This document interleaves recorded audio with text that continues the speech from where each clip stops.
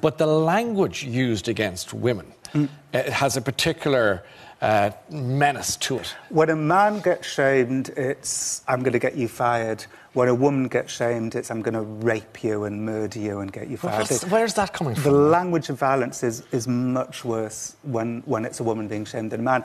There's a groundswell of misogynists out there. Yeah, you often find sometimes that women will pursue women as well, though, isn't it? Yeah, I mean, I've become, one of the lovely and strange things that's happened since my book came out was I've become friends with Monica Lewinsky, who's like a fellow, you know, she talks about this stuff a lot as well.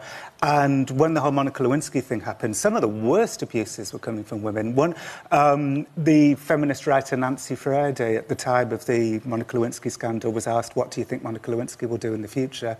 And Nancy Friday famously said, well, she can rent out her mouth.